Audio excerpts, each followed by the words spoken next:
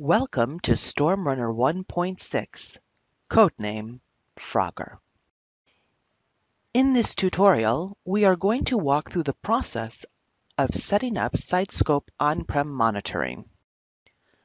We'll start by setting up a data integration in SiteScope. Let's add a new data integration.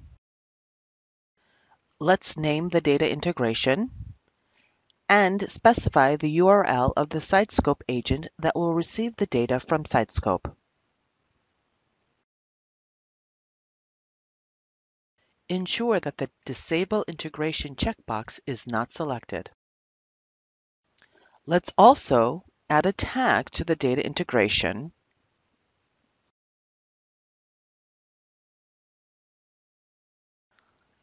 and give it a value.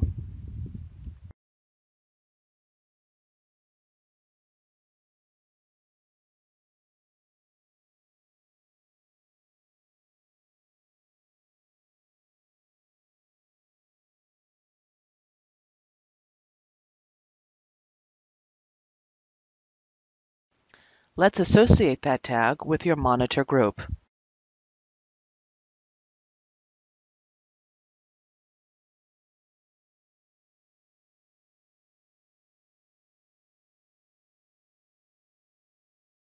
Next, we are going to install the SiteScope agent components on the machine designated for the SiteScope agent. This folder contains the contents extracted from the zip file provided by the customer service representative. First, we install Node.js.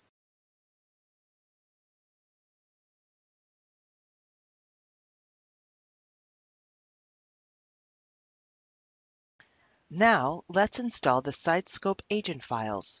These files are extracted to the SiteScope_Storm agent folder.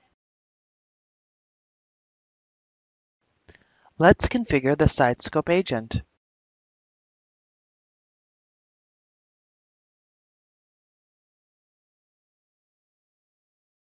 Let's open the SiteScope configuration file, SiteScope_sample_conf.json in a text editor.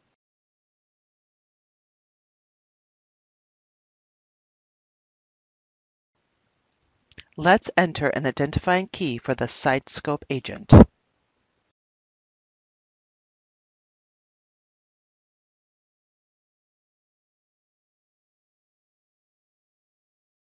Let's specify the logging level.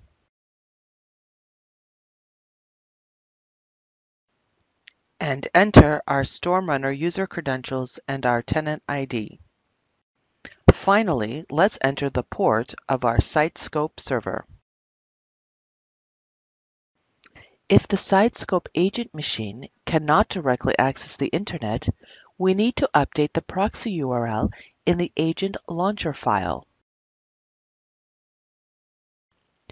Let's open the agent launcher file, SiteScope_start_stormagent.cmd in a text editor.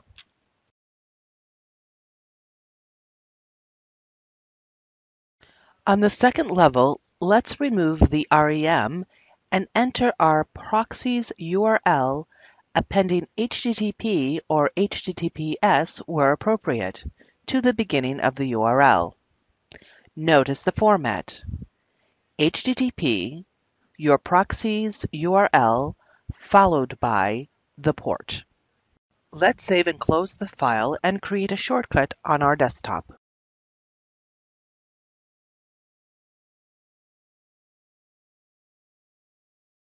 Now let's start the SiteScope agent.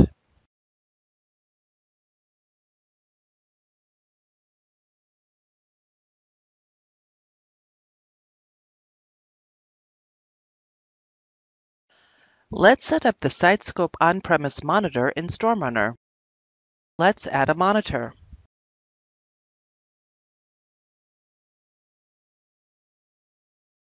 We'll select SiteScope On-Prem and select our SiteScope agent.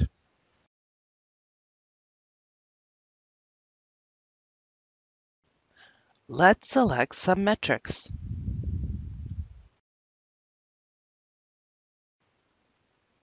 and give our monitor a name.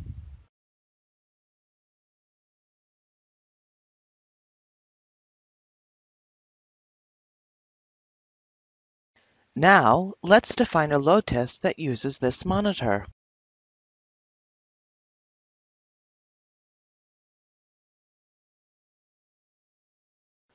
We'll add the monitor from our assets.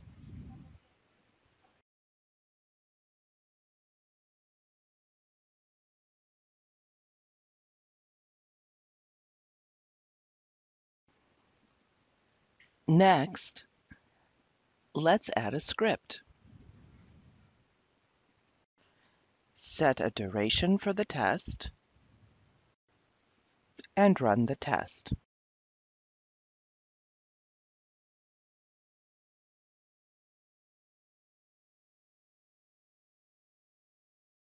You can see that the test is running.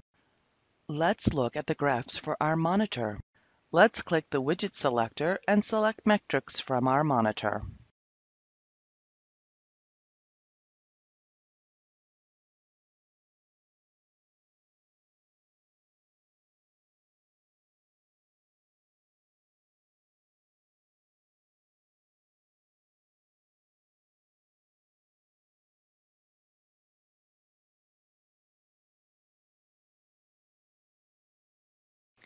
Thank you for watching.